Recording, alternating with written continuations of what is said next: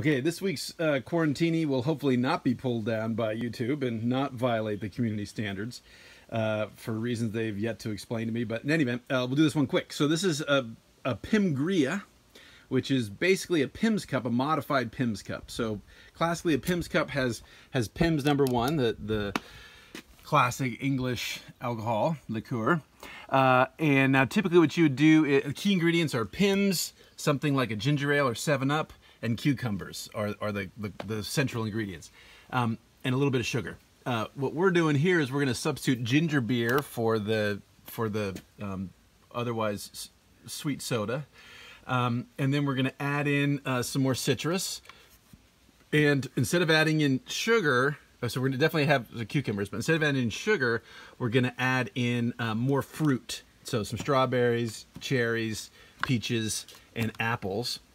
All this will get mushed up in the bottom of the cocktail shaker with a lot of ice, and that's basically it. Now, the other thing that classically you'd use these little fingerling English cucumbers, but I prefer these longer cucumbers for a variety of reasons, but primarily because we're going to be putting into these tall glasses, and the short cucumbers just don't seem to do it. So we do that, and then any kind of little garnish you want to throw on top, something like a little bit of rosemary or whatever, and we'll be good to go. Okay, so super simple. So the first step, I've just poured 3/4 of a cup of Pimm's in here, and I'm just going to take my fruit, dice it up, throw it in there, and then I'm going to muddle it at the bottom. So what are we going to do? We're going to do 2 large strawberries. This is, I should also say that in the typical Pimm's cup, you put a little teeny bit of sugar. So we're not putting any added sugar. So we're just going to use 2 strawberries, 2 cherries, a small peach, and then about half or maybe a full of the small apple, and then about 3 inches worth of this cucumber, diced up and quartered. All that stuff will be diced and quartered, thrown in here, and we'll mush it up. That's step 1. Pulpy stuff can go right in. Rigid stuff gets diced up a little bit, and then we want to add 3 tablespoons of Meyer lemon juice at the end to the mixture before we muddle it all together.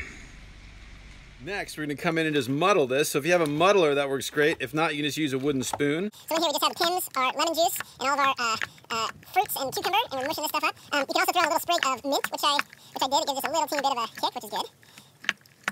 And then once that guy's kind of mushed around, we're just going to throw some ice in here. Just shake it down. Ah, my ice is starting to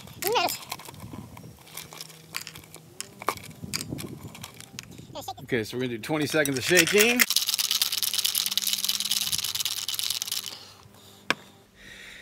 Now, what you typically would do is take this, strain out the liquid, but I like my vegetables, I like my fruits, so I like to just dump the whole thing in there. But we first want to make sure we don't get too much ice in here.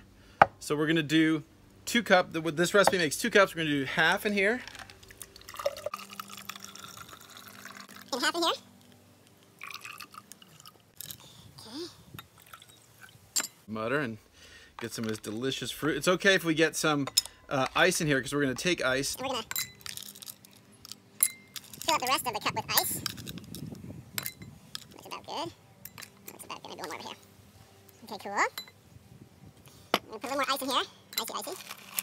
Icy, icy. Icy, icy, okay. And we'll just come in here and top off the rest with ginger beer.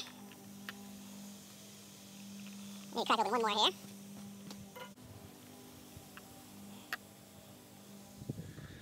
So there we go. So then last, all we need to do is a little bit of garnish. A little bit of giant spear in there. A little bit of rosemary. Bloop, bloop, bloop, bloop, bloop. A little bit of rosemary. Bloop, bloop, bloop, bloop, bloop. A little bit of strawberry on here. And a little bit of lemon. And a little bit of strawberry. And a little bit of lemon. And you are good for your sangria. Delicioso. All right, everybody. Have a good Quarantini. Hope this video stays on YouTube for more than 5 minutes.